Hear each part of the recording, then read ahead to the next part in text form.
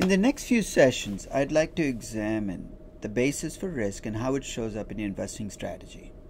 In this session, I want to focus on the easier instrument for measuring risk, which is bonds.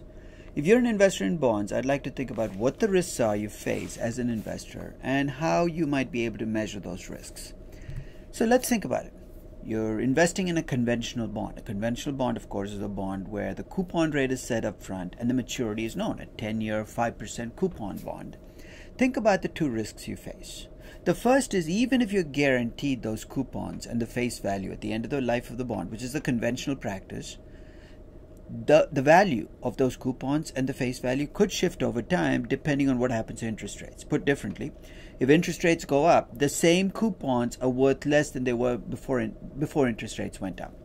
The second risk you face, of course, with the bond is that the entity that promised you these fixed payments, the coupons and the face value, might not deliver. That's default risk. So let's start with the easier of these two risks, interest rate risk. It is true that the coupon and the face value in a bond is set at the time of issue. So you know exactly what it is, in most bonds. You could, of course, have floating rate bonds and convertible bonds. We'll come back and talk about those in a minute. But a conventional bond, the coupon rate, the face value, and the maturity are known at the time the bond is issued. However, the value of the bond will be a function of how much you value those coupons and face value. So even though the dollar value of the coupons and face value remain the same, the present value, the value that you're willing to pay for those coupons, will change as interest rates change. Thus, if interest rates go up, the present value of those coupons and face value will go down, and if interest rates go down, the present value will go up. The price of the bond will shift over time, even if there's no default risk. Here's a very simple example. Let's assume you have a 4% coupon 10-year bond. So basically, and let's keep things simple, let's assume the coupons are paid once every year. Normal bonds, you might get 2 coupons a year, but that doesn't change the mechanics of what we're going to do. So we're going to keep it as $40 every year for the next 10 years, and at the end of the 10th year, you're going to get $1,000 plus the 40. So if you look at the second column in the table, you'll actually see my promised cash flows of $40 every year for the next 9 years, and the 10th year, you get the $40 plus the face value back. Here's what I've done in this table. I've computed the value of those fixed coupons and face value as a function of what the market interest rate is. If the market interest rate is 4%, let's pick the middle column, then the value of the bond is exactly equal to the face value. So that's a bond that trades at par. It trades at face value.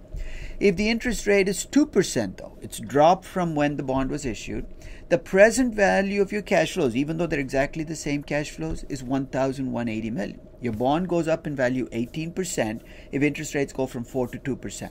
If they go to 3%, the value of the bond increases from 1,000 to 1,085. That's an 8.5% increase in value. However, if interest rate starts rising above 4%, the bond actually starts to drop below par. So a bond that trades above par will have a coupon rate that exceeds the market interest rate. A bond that trades at below par, in this case at a 5% interest rate, the present value of the coupons and the face value gives you $923. That's a drop of about 7.7% from the par value. That bond trades at a discount because the market interest rates exceeds the coupon rate. And at 6%, the bond drops even more.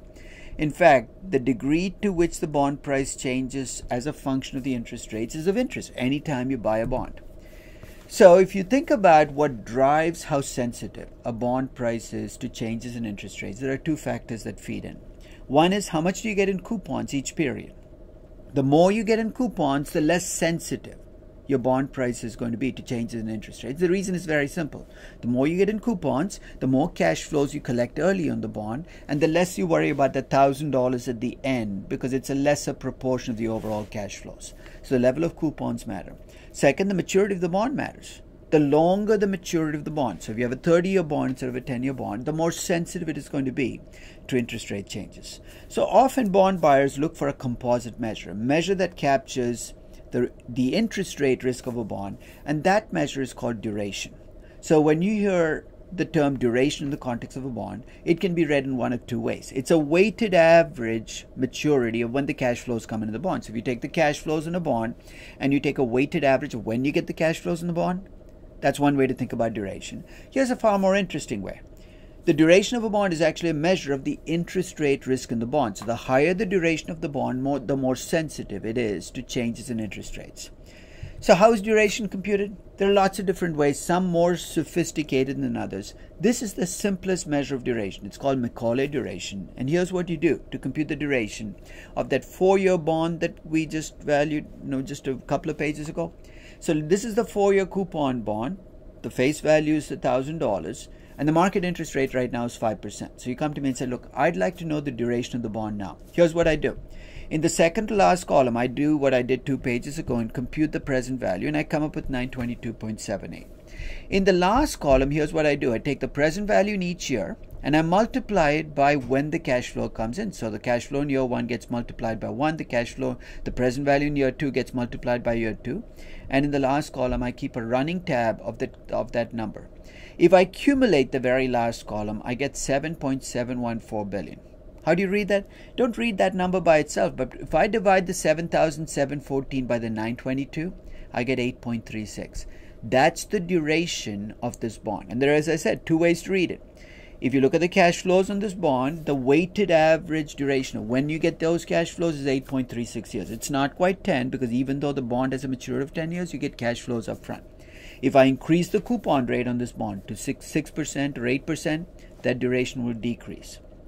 The second way to think about the bond, and more interesting way, is this number is a measure of how much interest rate risk there is in this bond. You say, what do I do with that 8.36?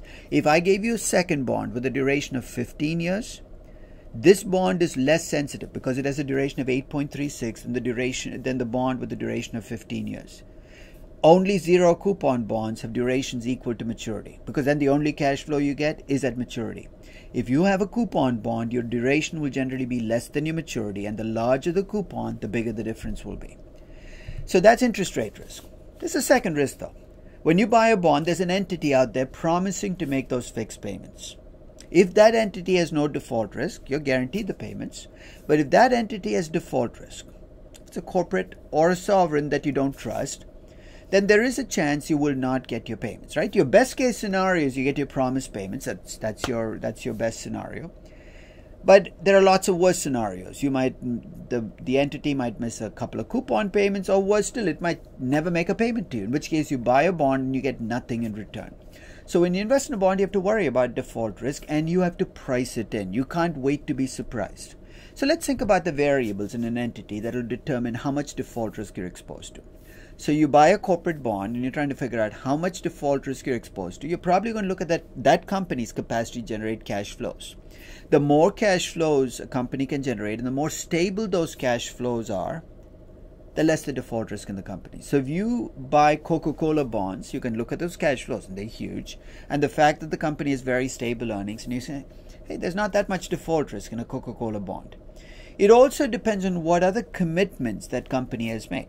So if you have a company that's made a ton of commitments in the sense of it's borrowed money from other people, it has contractual commitments to suppliers, employees, whatever.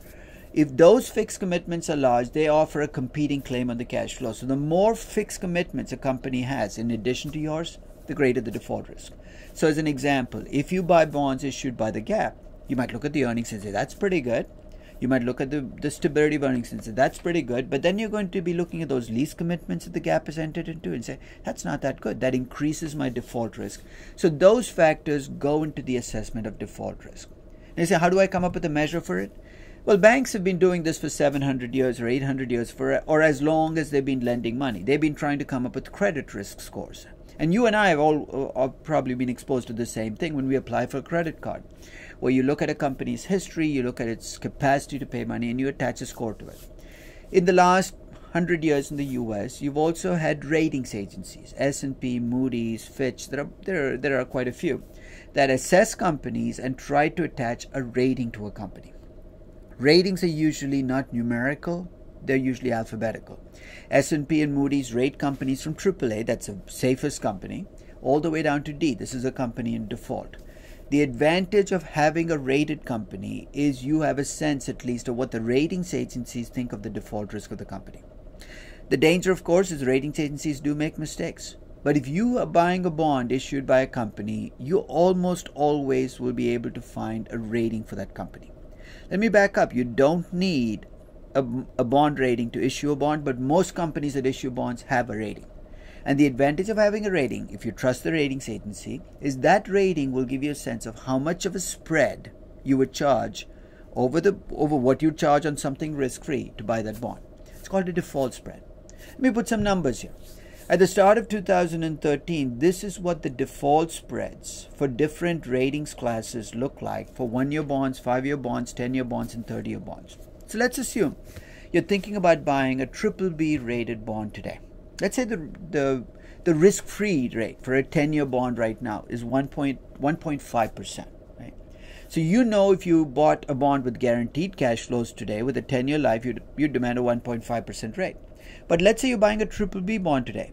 The default spread on this bond is 1.84%. How would you use that? You'd add the 1.84% to the 1.5% guaranteed rate, and the total rate you get of 3.34% is the interest rate you would demand for buying that bond.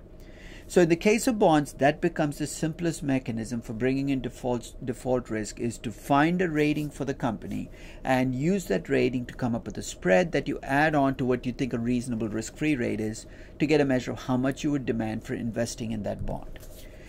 Now, of course, the ratings agencies are not magicians. They don't come up with these ratings from nothing. They actually look at the financials. They look at a bunch of ratios, and they actually give away the game.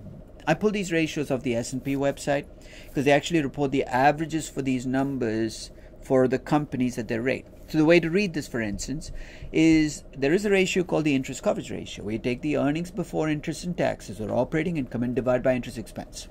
So this table, to the degree that you believe this table, S&P says the average AAA rated company had an interest coverage ratio of 17.5. AA company, the interest coverage ratio is 10.8, and you can see the ratio, as the ratio declines, the rating reflects it. And there are other rates. So the EBITDA coverage ratio is a variant on the interest coverage ratio. We use EBIT, the earnings before interest, taxes, depreciation, and amortization. So if you're interested, you can actually go see the definitions of these ratios on the S&P website. But my point is that the ratings agencies base their ratings primarily on ratios. They use qualitative information, but it's primarily financial information. What I'm trying to say is if you do end up buying a bond from a company that's not rated, which is very unusual, or lending money to a company that's not rated, which is much more common, even if there's no rating, you might be able to fill in the gap using these ratios. I actually use a very simplistic version of this process where I look at one ratio.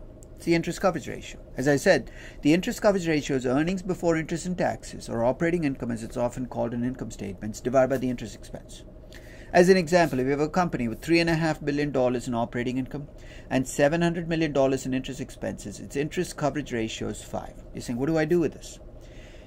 I've actually created a lookup table where I've looked at rated companies and essentially created a table where if you tell me what the coverage ratio is, I can tell you what rating goes with that coverage ratio. This is what the lookup table, for instance, looked like at the start of 2013.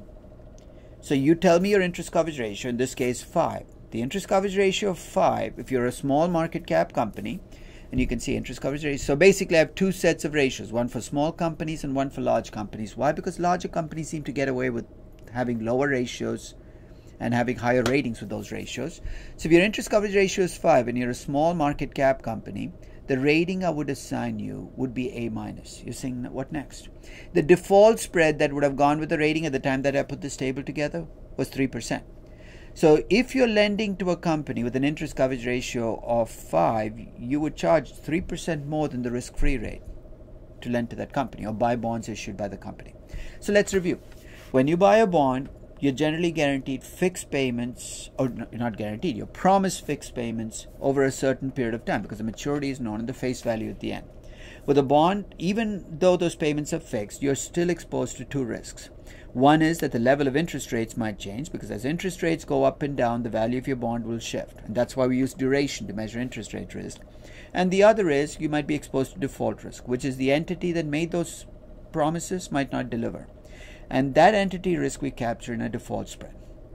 Just as an aside, those are conventional bonds. Increasingly, if you go to the bond market, you're going to be assaulted, if that's the right word, by variations on this theme. You could have a floating rate bond. You're saying, what's a floating rate bond? A floating rate bond is a bond where the coupon rate gets reset each year based upon some trigger rate. It could be the prime rate, the T-bond rate, it could be LIBOR.